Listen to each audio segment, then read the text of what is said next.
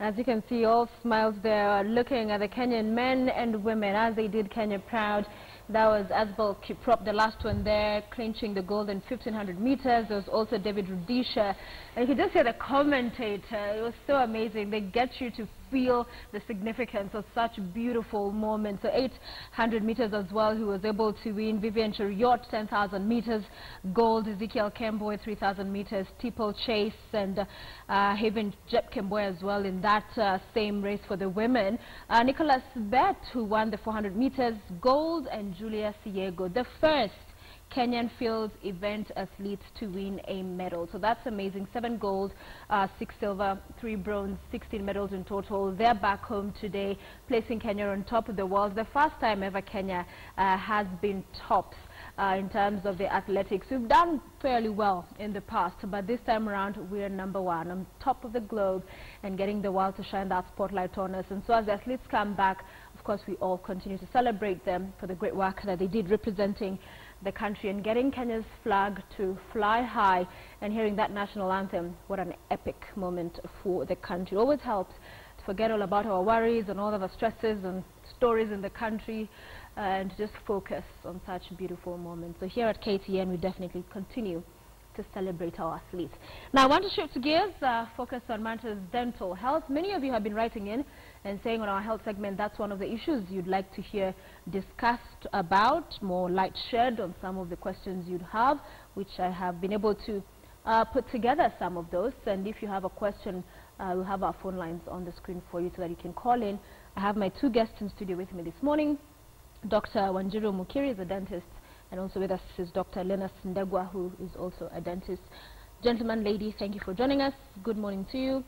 Isn't that amazing watching those videos? You were able to... Yeah, were you following the athletics? Yeah? Of course, to the Kenyan moment. Kenyan moment. Yeah. It is beautiful. I mean, they do such amazing stuff for Kenya. And you know, when you're having so sugar stories, corruption, it's good to take a breather. It's a good break. Yeah, but now I want to talk teeth and dental health. I'll start with you, Dr. Ndegwa. We're talking about oral health. What is it we mean? Well, oral health is basically about the teeth, the gums, and any other structure that's basically around the teeth and the gums, meaning the muscles, the soft tissue, the cheeks, you know. Some of the body parts are also connected to the mouth, like the nose, and also the neck muscles. So basically, oral health, we don't focus so much on the teeth alone, but generally any structures that are around the mouth. Okay. Yeah. And why is it important that we have even these kind of discussions, Dr. Mukiri? It's important because currently we are experiencing a lot of problems, dental problems in our society, and especially in the rural areas, we are experiencing a lot of issues. So it's good to talk about it. It's good to empower our society and to let them know how they can maintain good oral hygiene. And we'll get to the issues because it is important that we break that down. But let's begin with the basics, and not everyone, when they think or hear dental health, their mind quickly shifts to, okay, the basics. What are the basics? Brush your teeth how many times a day? Wow. Is that a basic? Maybe yeah, I'll it's definitely brushing and diet are 2 of the basic things that you need to watch out about oral health. We were taught in primary school that you need to brush 3 times a day. Sometimes it's not so practical, basically. But there's a reason why they say that, because anytime you take a meal, it was assumed that you do breakfast, lunch, and supper. So that is the standard way of eating. You shouldn't snack in between. Basically so that your body, your mouth, can recover from the first meal. So when you take breakfast, you need a time period where the mouth will recover, and then you eat lunch, and then after that. So the brushing was meant to help the mouth to recover in that aspect. But sometimes, most of the times, we don't carry toothbrushes to work or to school. So we Should we?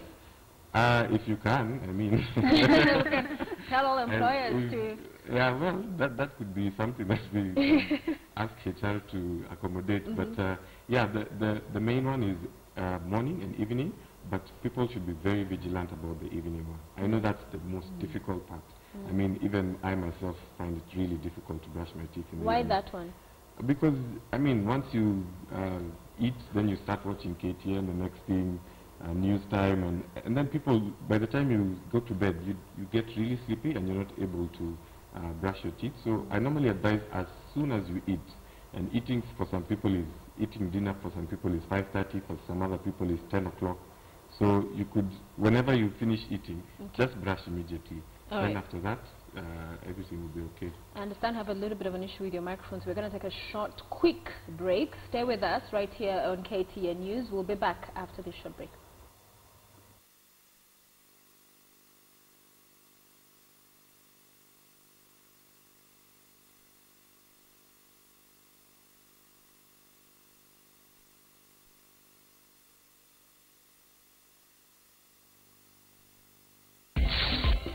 So we have a No, you are wrong. You are wrong. We're running out of time, and I really need to conclude our conversation. Excuse. It was addressed to. But I read. Of course, but I read. So why are we debating? Why are we debating? Why then I? Don't come to a function that I have organized and heckle me. Heckling is a fundamental right, given by the state. No, it's not your time. It's KTN time. We are in national television that's being watched by everybody else.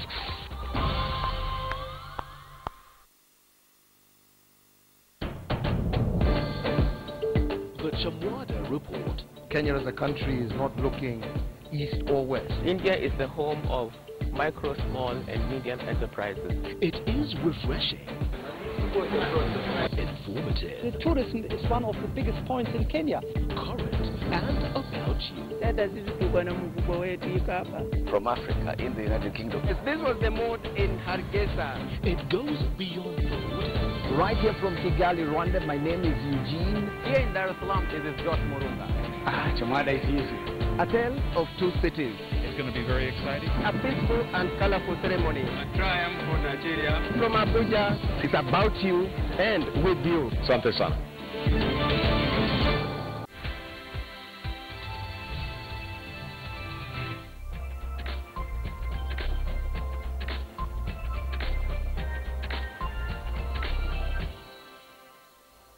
Thank you for staying with KTN News. In case you're joining us, we are on your health segment this morning. We're focusing on dental, or if you like, oral health.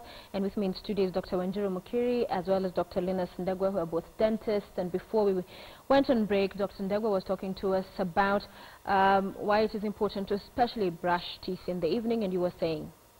So yeah, I was mentioning that in the evening it's a challenge for most people to brush their teeth because they get tired towards the evening. But also the bacteria that cause gum disease or dental decay, tooth decay, are normally active at night because when you're asleep, that's when they get more active. During the day, wake up. Yeah. During the day, you're talking, you're eating, you're working, so the saliva gets a chance to stabilize the mouth. But at night, it's everything shuts down, just like your body system. So that's when they are most active, and that's when most people get dental diseases. All right. What about kind of toothbrush? Is that important? Because you go to the supermarket, you see all these types, fancy ones, some that vibrate with the leg. So what should we be considering? Yes. Actually, it's very important. And it's kind of, nice brushes are usually expensive. I usually tell my patients it's good to invest on a good brush, and mostly you'll find they're a bit expensive. And the type of toothbrush should be small-headed, with a small head and a bit pointed, so that it can be able to reach the back of your teeth. And we also advise that you change your toothbrush regularly, But that would be after how long? We usually say after every 3 months, but you don't have to wait for the 3 months. If you see the bristles are flared, you actually need to change your brush. Also, with the type of toothbrush, we have different types. We have toothbrush for kids, and actually when you go to the shelves, you will see they are labeled maybe 0 to 3 years, or no, not 0 to 3. That's a small baby. Maybe maybe up to 5 years. And there's also some for maybe 8 to 10 years, and also for the adults. And also about the toothbrush, there are also different types. You'll find that there are some which are soft, there are some which are medium, and there are some which are hard. It's advisable to buy the soft or the medium, because when you use a hard brush, you tend to wear away the enamel of the tooth, and you also tend to wear away to cause gum recession, which eventually will lead to sensitivity. So it's really advisable, like people who smoke, you'll find that most of the time they will come and tell you, Daktari, I've been using a hand brush so that I can remove the stains and all that. Little do they know that they're actually causing damage. Okay, to so their medium teeth. to medium soft. to soft. What about flossing and mouthwash? Are those recommendable, good practices? Flossing, definitely. Flossing helps to remove any deposits that are in between the teeth. Some of the toothbrushes, actually not many, are able to go in between the teeth.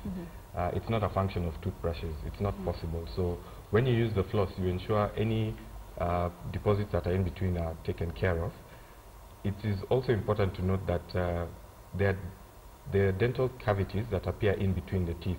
So when you floss, you enable that not to happen, because that is the one that usually is hidden, and you're not able to, find out before, unless you go for a dental checkup. And you don't get sensitivity or pain or anything, and then the tooth cracks, and then eventually you just eventually now start feeling pain and go to your dentist. So that's the reason why you need to floss. Mouthwashes have their role, especially where there's gum disease. You should, after you have your cleaning done, make sure you go to your dentist and get an antimicrobial mouthwash, an antibiotic mouthwash prescribed for you. That usually we use for 14 days. It shouldn't be a continuous process, because there are also good bacteria in your mouth. There has to be a balance. There's bad bacteria. Kill them all. Yeah, don't kill them all. And mouthwash tends to kill them all. So use it for a period of 2 weeks, give it a break, and then give it maybe after 2 or 3 months, then you can use your mouthwash again. But it doesn't remove the action of brushing. Brushing comes first, still need to and brush. then yes, floss and mouthwash. So many people will visit the dentist only when there's a problem, toothache, when there's some discomfort in the mouth. But how often should you visit a dentist? Actually, it's advisable that you visit the dentist at least twice or once per year. That will help with when you go to visit a dentist, he or she will be able to do a thorough checkup, identify the different the issues that you may have. It might be tooth decay, it might be gum disease. So it's advisable, because sometimes dental issues like cavities, they start small. They start small, and before you realize, you already have a big hole, a big decay, and that will cause, of course, it cause you discomfort. It will cause you pain eventually. But if at all it was captured early, it will just maybe need a filling, and you won't have to go to the extent of having a root canal or maybe have an extraction. And and also maybe like gum disease. You see, it starts with gingivitis, where you find there are bleeding gums and bad breath and all that. And if you regularly visit your dentist or your oral health care provider, he or she will be able to identify and capture the disease at the early stages. So it won't have to go to the extent of you losing your teeth. Okay. So which are the most common dental diseases that you come across? Mostly we have gum disease, which we call, in an advanced stage, it's periodontitis. Basically this means, especially when there's attachment loss, meaning the tooth does not have any support, because the gums are the main support for your teeth. So you start experiencing things like bleeding gums, mobile teeth. At times it even mobile teeth. They're actually shaking. Some patients come in and say, my teeth they used to be really stable, but now I'm feeling like some of them are moving.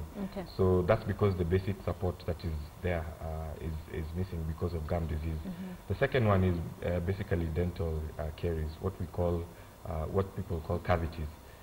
Those form basically because of diet and also the frequency of brushing. The more you remove the deposits in your mouth, the less chances that you have of getting cavities.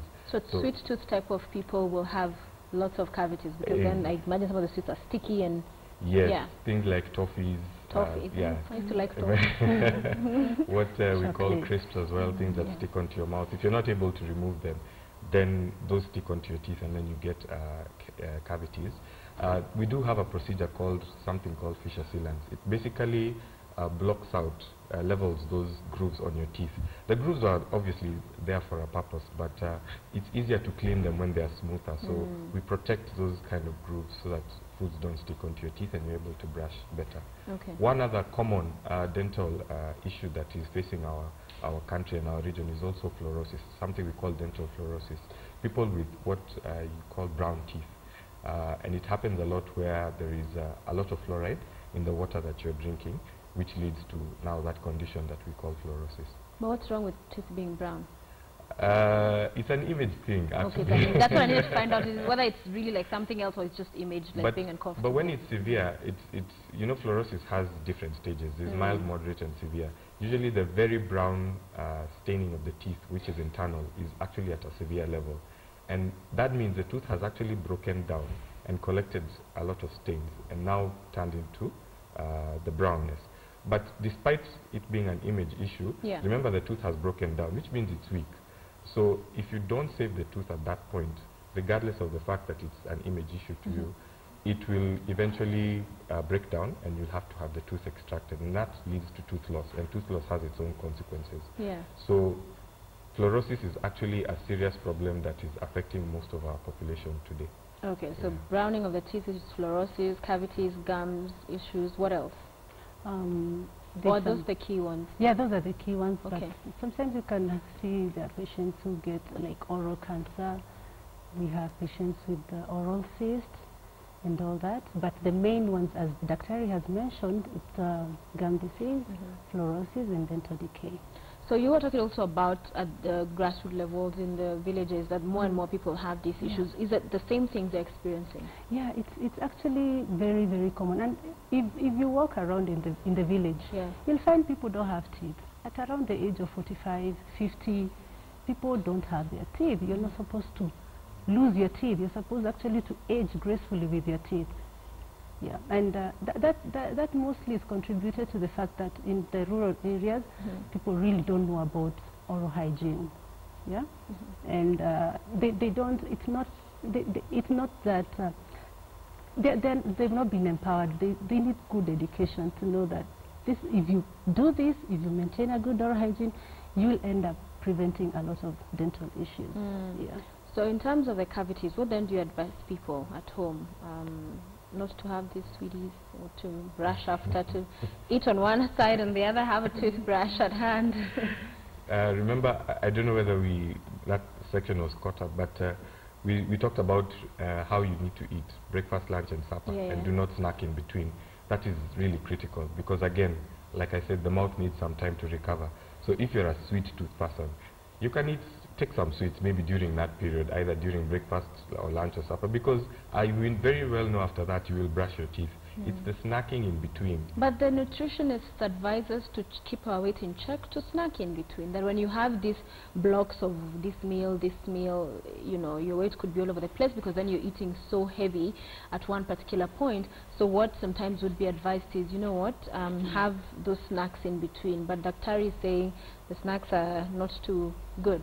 Well, if it's an issue of snacks, I would advise that maybe you take a healthy snack, maybe a carrot or a banana or watermelon, something that is not too sugary and will cause a disharmony in the mouth in terms of balance, because the acid that is produced by the deposits around your teeth eventually now cause decay. So the saliva stabilizes that acid, and some foods are not too acidic in terms of their components, what we were discussing about fruits and vegetables. Those ones you can snack in between. Try sugar-free gum as well, that also helps. Or you can take a glass of water as well. That's not a bad idea. But it's the carbohydrates and the sweets that are the problem. When it comes to cavities. Yes, when it comes what about to gums? What is it we need to be careful looking out for doing or not doing? Okay, first of all, you have to understand the cause of gum disease. Gum disease is it's because of accumulation of plaque. Plaque, it's a white, yellowish film, which everybody gets, actually, and that is why we brush our teeth. That's why we brush our teeth every day to remove the plaque. If you don't brush your teeth, the saliva in the mouth, it calcifies that plaque and forms a substance called tartar. And it's usually greenish, yellowish, and it's hard. It's usually hard on the tooth surface. So ideally, to prevent that, you have to go to the basics. You have to maintain a good oral hygiene. It's just like saying that for you to have a clean room, you have to clean the room. Yeah. So it's the same thing, it's the same basic thing. For you to prevent gum disease, for you to prevent the accumulation of plaque, for you to prevent accumulation of tartar, it's good to start with good oral hygiene. Have your regular checkups, because when you have the tartar deposits, you cannot be able to remove them.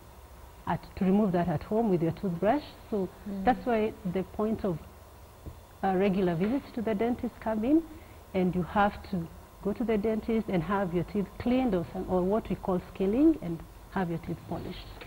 All right. I just want to ask you, watching this morning, all about oral health. If you have any question, please feel free to call in. We'll have those numbers on your screen up just now. You can also tweet me directly at Sophia Wanuna. I'll be looking at any of your questions and putting them to our doctors this morning. So any question you have, I'm asking most of those we've been able to compile over the past couple of weeks, but also feel free to call in, and we'd love to hear from you this morning. Bad breath. People with bad breath, it just makes you want to run. Is it a problem sometimes, or is it just people who are not brushing their teeth? Oh yeah, bad breath is a huge problem. I mean, you get patients coming to us specifically for that reason. But like I always tell my patients, 75% of the time, it's because of poor oral health. Basically not being able to manage brushing your teeth. So once that is usually treated in terms of cleaning, like we talked about, the mouthwash, the flossing, and very important to brush your tongue as well, because most of the deposits from the tongue also cause bad breath. Brush the tongue? Yes. Okay. That is a really important step that most people forget, that you need to brush the tongue. There are specific tongue scrapers in the market, but if you can't find them, even the ordinary toothbrush like Daktari went through, you can also use that for brushing your teeth.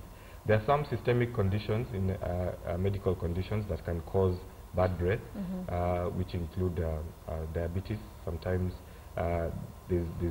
when it's at a severe level, you get that bad breath issue.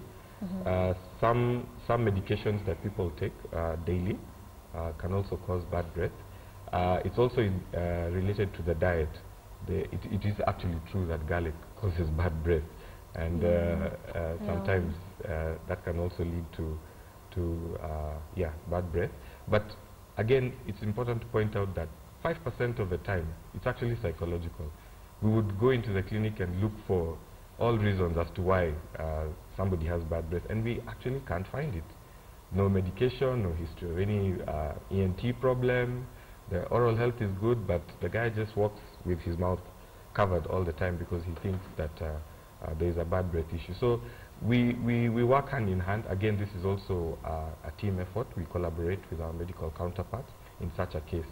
But like I said, it's very few, like 5% of the time. 75% of the time, poor oral health. Okay. Yeah. What about braces for people? We see a lot of young people, kids, it's when they'll have their teeth rectified. Can that still happen later on in life? And is it something that you mostly would revert to as a first course of action? Yeah, braces are very important. We all want good aesthetics, yeah? We all want to look good, and that is where braces come in. And we do braces when we have cases of crowding and the teeth are not well aligned. It's advisable to have braces at around the age of 12 to 13 years for children, when they have all their permanent dentition. Yeah? Because when you look at the health point of view, when you have crowding, it causes other problems like gum disease, dental cavities, because the patient is not able to brush well, is not able to maintain a good oral hygiene. So it's advisable, not only for aesthetics, but also for good health. Yeah? And also it's not only for kids, actually, even adults. They can still rectify and move at advantage. Yes, you can do that. You can actually do that. Yeah. So when many people come to you, Daktari, and for example, I remember there's one other question I'm seeing here. How long, for example, in terms of braces, would one need to stay with them for? Or does it depend with the issue and the structure of the dental? It really depends on how severe the crowding is. But generally in adults, we take about 18 months to 24 months. And in children, we do probably 18 months. Remember, nowadays we have braces that can be placed inside your mouth. Those are hidden braces. So those would take a bit longer. Sometimes we do have something we call clear aligners. It's all over the internet, something we call Invisalign. Those also, they are clear braces that move your teeth and people also don't notice. Those tend to take a bit longer. But in general, 18 to 24 months. Again, after you've completed your braces treatment, you do have something that we call a retainer. That tends to keep your teeth in that position that they have moved to avoid recurrence for the teeth to go back to where they were. So that is also an additional step. Sometimes you wear the retainer for a short period, other times it's for life, again depending on the amount of crowding. So why, you said the clearer ones take longer? Why is it they take longer too? The conventional braces, the ones with wires, what people call trail tracks, they are very predictable. The outcome is predictable. And with the wires, they move faster and you know how long it will take. So those take 12 months? Between 18 months. Again, depending on the crowding. Okay. But the clear braces, they are removable. It also depends on the patient's compliance. So if you have a patient, because you change them every 2 weeks, if you have a patient who is really compliant, then it takes much shorter. But again, we are all human beings. Sometimes you forget, you know, and then the treatment tends to take longer, but it's always timed. Okay. Yeah. We'll also talk about the myths around all of these dental issues, but we have a call from Paul, who's calling us from Mombasa. Paul, thank you for calling. Good morning. Morning to you, my dear. Yes, please go ahead with your question or comment. Let's have more volume. Okay, my question is, I just want to know whether there is a permanent solution to my gum disease solution. That is, when I fail to brush during morning or evening, I experience a gum disease. That is when I chew like sugar cake. I can put some sort of blood. So I'm asking whether there is a permanent solution or a medicine that I can do from this. So you spit blood every time you brush your teeth, is that what you're saying? And could you reduce the volume of your television so that we don't have that frequency interruption? Hello? Yes, no. Well, okay, maybe it's still on. Hello? You're saying you spit blood every time you brush your teeth? Yeah, when I fail to brush during the morning or evening. Yeah, I can put some blood spots when, for example, I chew sugar cane or eat some. Okay. Yeah. All right, Paul, we'll get your questions to the doctors. We'll have another caller online. Hello. Mary from Rongai, good morning. Good morning, how are you? Excellent, thank you for calling. What question or comment do you have? My question is regarding my 7-year-old daughter. After the milk teacher, we remove the milk teeth. You know, the normal teeth that are coming out with erosion, the enamel erosion. Okay. Water, and also she has been using she hasn't been using the normal Colgate that the adults use. And we normally take rainwater because I have a tank at home. Yes, now I use rainwater for cooking, for drinking. So I don't know. All right. So enamel erosion, and you usually have rainwater. I use rainwater. Okay. So that Rongai area has a lot of salt water. Okay, thank you, Mary. We'll also have your question put to our doctors. Which one do you want to go with? Say, Paul is asking about the blood, I think, when he brushes his teeth. Okay, to answer Paul, bleeding gums when you brush and you find that you experience you're spitting it blood, that's usually a good sign of gum disease. Yeah, and it's a sign of early stages of gum disease, which is called gingivitis, where you experience bleeding gums, you experience maybe bad breath, and sensitivity can happen. What I'd advise Paul, first of all, is to have maintain a very good oral hygiene, brush well, and when we talk about brushing, it actually involves about doing a proper job, yeah, and taking your time, like 5 minutes. Make sure, like if you're brushing, you start with the. I usually advise my patients, just don't do it, yeah. Just don't take your brush and take it round, yeah.